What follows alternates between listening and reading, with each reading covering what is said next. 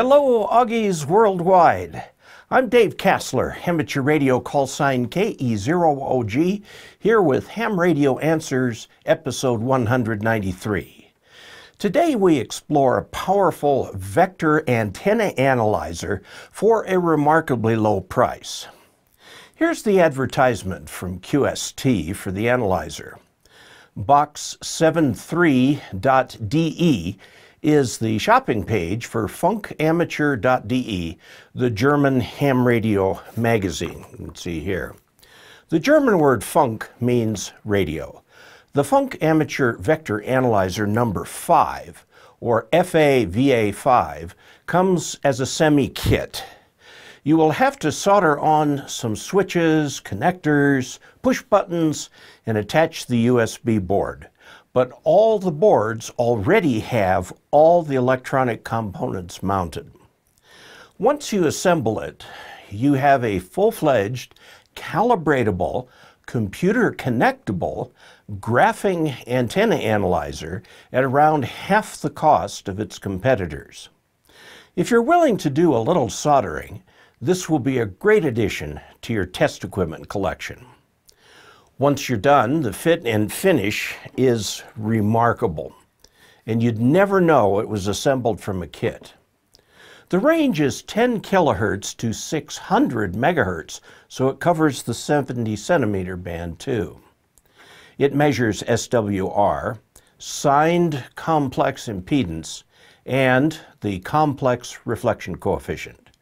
This kit is from the same people that the FA-VA SDR came from, with a similar philosophy. Most of the assembly is already done. You just add the connectors, switches, battery holders, and put it in the case. Let's look at the unboxing. The main circuit board already has all the components. Also, there's a small USB port daughter board, plus a display board along with a backlight. The kit comes with a nicely printed assembly manual / user's guide with color photographs. The case came screwed together with parts inside.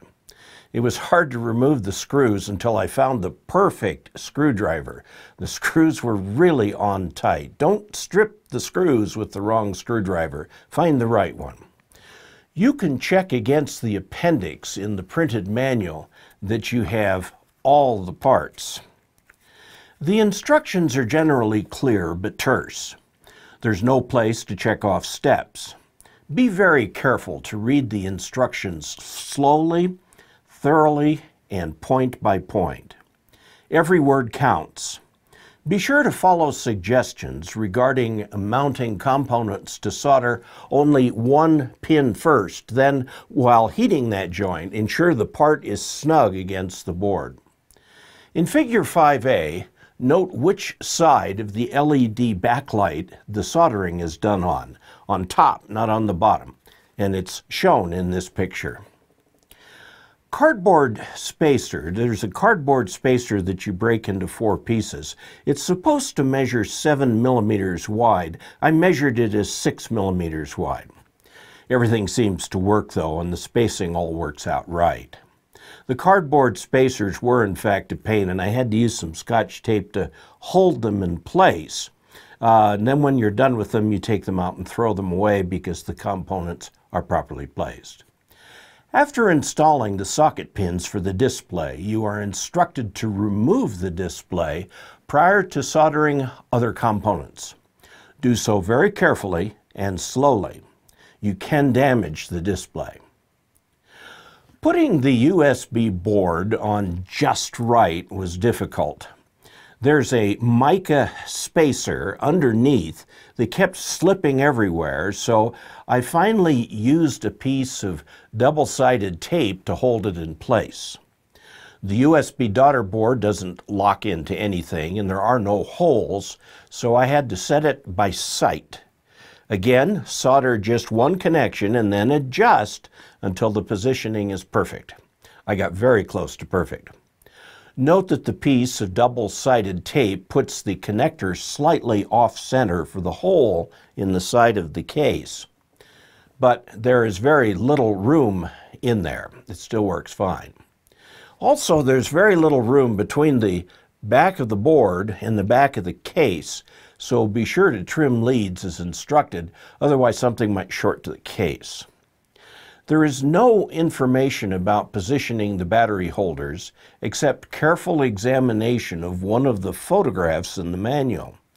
You can see that the top one here has the positive on the right and the other on the left. There are no markings on the printed circuit board for polarity, so be very careful. When adding the button tops to the buttons, note that they must be aligned properly to pop in place. They don't go on any old way.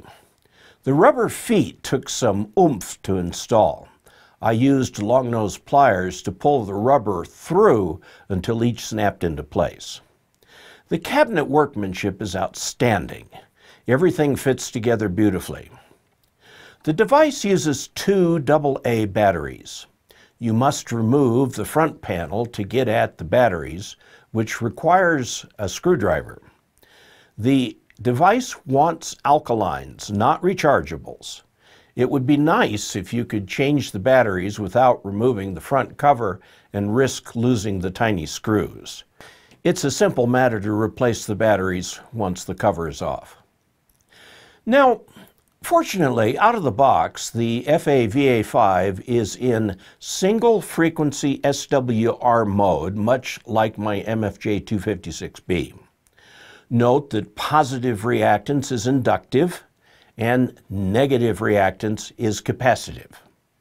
If there is inductance or positive reactance, the antenna is too long, and if the reactance is negative or capacitive, the antenna is too short.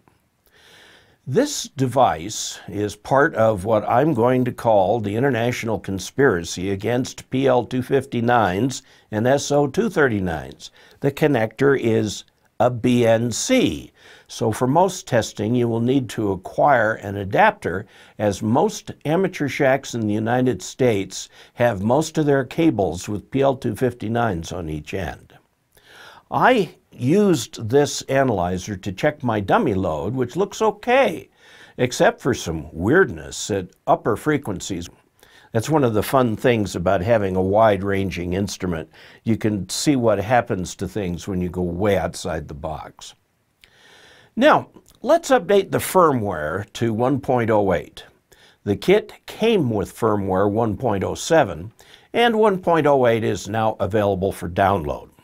You can find the firmware on www.box73.de. The site is in German. You'll have to use it because www.box73.com, which is in English, has been in maintenance mode for months. Let Google translate the German site for you and you'll quickly find what you want. You don't have to install a driver just off the bat. Just attach the USB cable, which you'll have to supply, to the FA-VA5 and the computer, and it will install. But you need to go to the device driver to determine the COM port, in my case COM6. You must follow the instructions very carefully and set up the analyzer per instructions for a firmware update using the menu settings. They're in the book. I had to download Java from java.com in order to install the firmware, as the software that installs the firmware requires it. I had no trouble doing so, and the analyzer was patient while I did. After unzipping the downloaded folder, I executed the BAT file, B-A-T. Note that my Windows Defender software blocked the BAT software from running, as it should have, so I had to bypass that to let it run. It opens a DOS program which asks for the COM port, then proceeds to download the firmware. Everything worked smoothly. Let's download and install the PC software that you can use to operate the analyzer for you. Now, downloading the firmware affects only the analyzer itself. To use the FA-VA5 with your PC, you need the software for your PC. The software is a bit harder to find. you have to go to www.sdr-hike.net/FA-VA5-support. There are some videos there, plus there is a step-by-step guide that you should review and perhaps even print so you can follow it closely.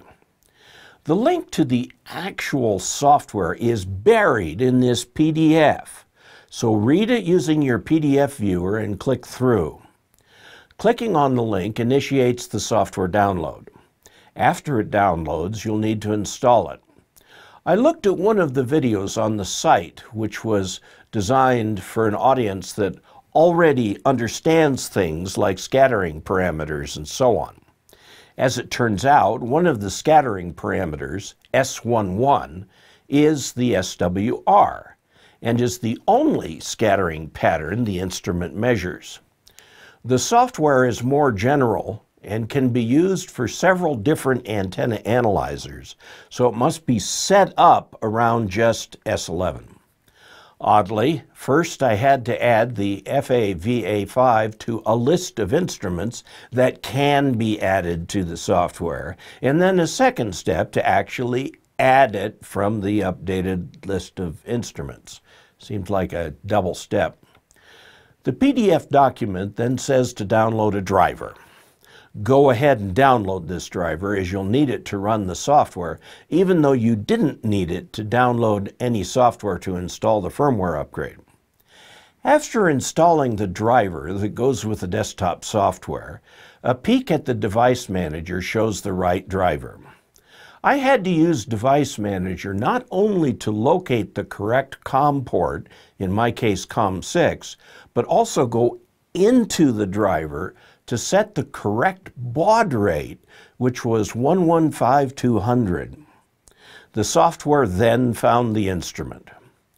Note that plugging in the USB cable into the analyzer causes it to go to the USB mode.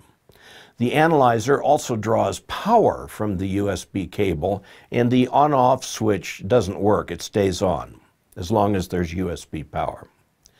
There is also a page for this instrument at www.dg5mk.de. Some documents are in original German. There is also some English. Note that Google can translate any page for you, but remember it is a machine translation. Take every word with a grain of salt. German amateur radio documents tend to be far more technical than American counterparts, so don't be put off by the occasional deep dive. Although the instrument can be operated as it comes out of the box, it's best to perform the calibration process, especially since the calibration elements come with the kit. That's these three right here. The analyzer can be calibrated using what it calls SOL for short, open, and load.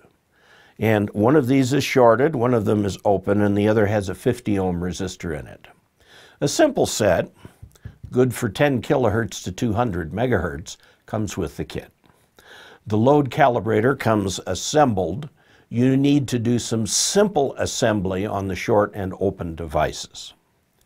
The open calibrator is made by simply inserting the center conductor into the BNC connector.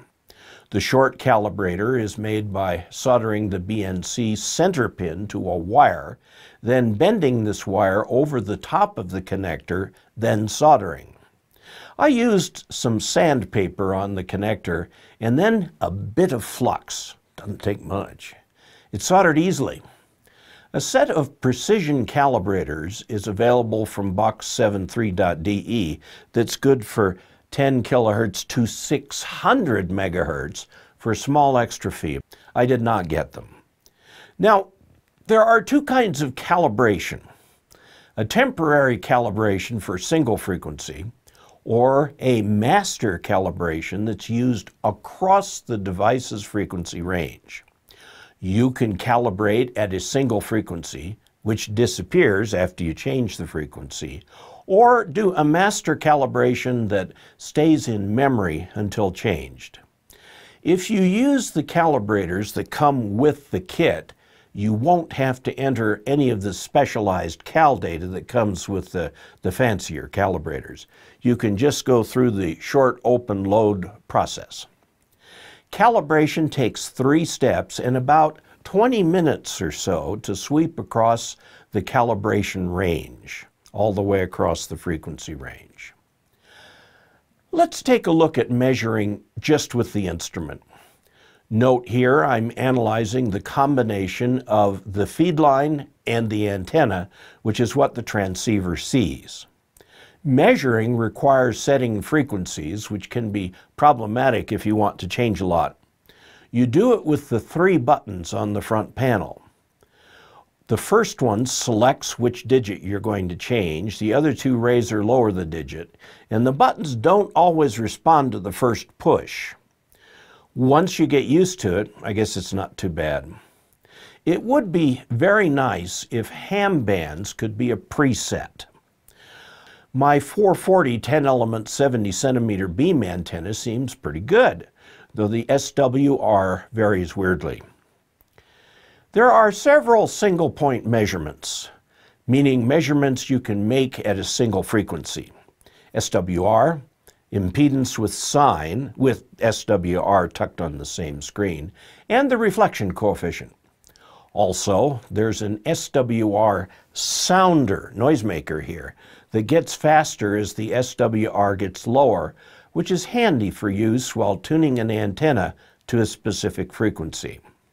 I'm going to demonstrate that with this chameleon P-loop antenna.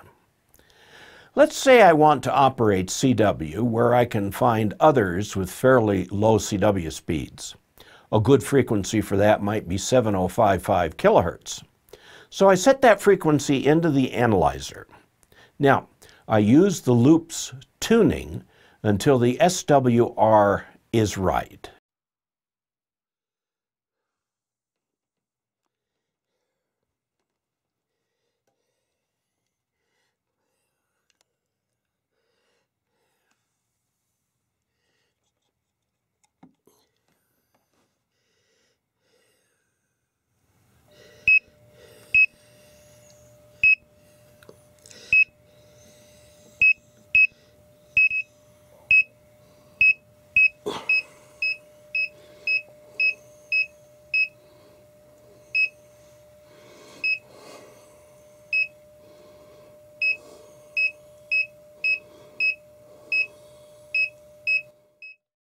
There are multi-frequency modes too.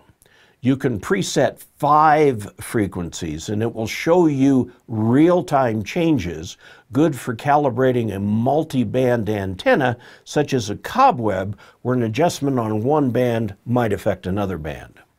Or you can sweep with a given center and a width, but no ham band presets again. The sweep does give you a nice chart. You get the SWR or Z, the impedance, or S, which are the reflection coefficient, either static, meaning one sweep, or a continuous sweep. Here's a bit of an annoyance. I wish there were 2-to-1 and 3-to-1 lines on the sweep display, as these 2 values are important. 2-to-1 is about where transmitters start to fold back unless there's a tuner, and 3-to-1 is about the maximum SWR that built-in antenna tuners generally are capable of. But the range of the screen self-adjusts, and there doesn't seem to be a way to force it to a certain range. Now, like most analyzers, the FA-VA5 has other functions. It can be used as a square wave signal generator. It has a clock, which must be manually set, which is primarily used for tagging data when you save data. It tags it with the time. You can enter your call sign so it will show up on the clock page. You can set the fundamental impedance to be 25, 50, or 75 ohms. The default is 50. I suggest you leave it there. The language can be English or German, with the default being English. You can set the backlight mode. The backlight uses lots of battery, so the default is for very little backlight time. You can easily read the unlit screen if there's enough light, such as outdoors or on a workbench. You can set a frequency offset to correct the device's master oscillator. You can select the impedance model to be either series or parallel. Series is the default. Let's do a comparison with my MFJ 259B. I bought my 259B in March of 2012 at the Burbank Ham Radio Outlet store. I like the MFJ's ability to change frequency quickly, but don't like its lack of a graphic display. The MFJ has no calibration method. It measures, and that's what you get. Whereas the FA-VA5 has some calibration points. Let's do a sample side-by-side comparison. There are some differences, as you can see on this comparison of 7.186 in the middle of the 40-meter band between the MFJ 259B and the FA-VA5. I wondered if one of them might be running off frequency, so I hooked the output of each to a 50-ohm dummy load, and then from there to my Regal DS1054 Zulu oscilloscope, which can measure frequency quite accurately. I found some interesting things. Now, antenna analyzers work by putting out a small signal on the frequency of interest and then measuring what comes back. The MFJ puts out a nice sine wave within a couple hertz of its indicated frequency. The FFT plot, or spectrum plot, at the bottom, which the scope computes, shows that there aren't any strong harmonics. It's a different story for the FA-VA5. First, the FA-VA5 turns its output on and off so it can periodically update its display. This is also a battery-saving mechanism. Second, it does not put out a constant sine wave, but rather a square wave, which you can see is rather distorted by the reflections and whatnot. The plot at the bottom is the fast Fourier transform, which shows the analyzer's signal in the frequency domain. There is rich odd harmonic content, such as would be expected from a square wave. So in addition to 7 MHz, there are all the odd harmonics, including 21 MHz, 35 MHz, 49 MHz, and so on. I don't know enough about the internals of the FA-VA5 to know if these harmonics are filtered out before the scattering products, including SWR, are computed. I assume they are, but if any of them are getting through, some of them could affect the SWR readout as well as the resistance and reactance readouts. Note that the 21 MHz component is only 4 or 5 dB down from the fundamental. I'd be interested to learn more about the internals of the FA-VA5 to know how this rich harmonic content is accommodated while maintaining readout accuracy. Let's focus for a couple minutes on the companion PC software. I did get it running. It requires that you download the correct drivers so that the software can find the FA-VA5. It took a while to get the computer and device to talk. I had to dig into the COM driver to set the baud rate and had to reboot the computer. Once running, I found the software frustrating. It is not intuitive. I went through the setup document line by line until I finally got something to display on the screen. What I really wanted was just a display of SWR versus frequency so I could see an entire band, or perhaps a wider sweep at the start of tuning an antenna just to find out where the antenna is actually resonant, which might be outside the ham band before your first tuning attempt. It seems like the software is written by physicists for physicists. The engineer in me found the lack of control over the graphic capability to be troublesome. Major drawback, there's no vertical units on the display. I can't tell what an SWR is without marking it so I can see a little readout of the mark. It should be on the vertical axis. Another major drawback, the horizontal units are only shown at the start, center, and stop. Nothing is in between. You have to manually set the number of vertical rules. Another major drawback, I can't rescale vertical. I can move the trace up and down, but I can't rescale it so I can get the whole thing into a graph. You can choose several parameters to display, but there's not much explanation. I'm going to have to spend some serious exploration time with the software. It's not designed specifically for the FA-VA5, so there's lots of extra stuff, and I am not smart enough to tell the extra stuff from what responds to the measurements taken by the FA-VA5. So, what's my overall impression? It's a remarkable little instrument that provides a wealth of information. It's designed to help make antenna tuning easier. I don't like the software. Maybe after I get past the hurdles, I'll like it. If I do so, I'll do a video explaining the fast path to good results. It does nice Smith charts, but I admit I don't know what they mean. There is further documentation, including a more comprehensive user's manual, on the website www.dg5mk.de. Now, that call sign, DG5MK, is Michael Knitter, and he is the force behind the FA-VA5. Do I recommend this device? A qualified yes. I'd like to learn more about how those rich harmonics are handled so the readings are accurate. The kit is straightforward to put together. With a little practice, it's easy to use, and I do like the plotting capability. I should note that www.box73.com is, again, under maintenance. Go to www.box73.de and let Google translate the page for you. You will need to send an email to shop@funkamateur.de in Germany.